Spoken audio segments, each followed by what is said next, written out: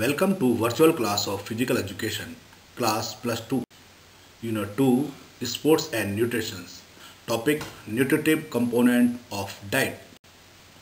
Nutritive component of diet. Number 1, carbohydrates. Carbohydrates are one of the important component of diet. Carbohydrates act as a fuel in the body and provide energy. The sources of carbohydrates are sugar. It is obtained from milk, wheat, sugarcane, honey. Starch. It is obtained from wheat, maize, beet, potato, rice, cellulose. It is obtained from vegetables and fruits. Number 2, fat.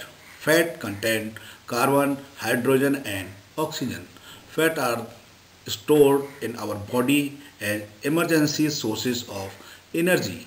They are used after completion of carbohydrate sources.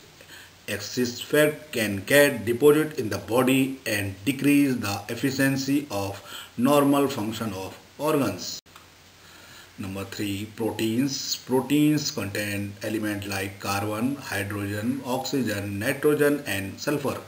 Protein are large molecules and cannot get directly into our blood, so they are broken down into amino acids.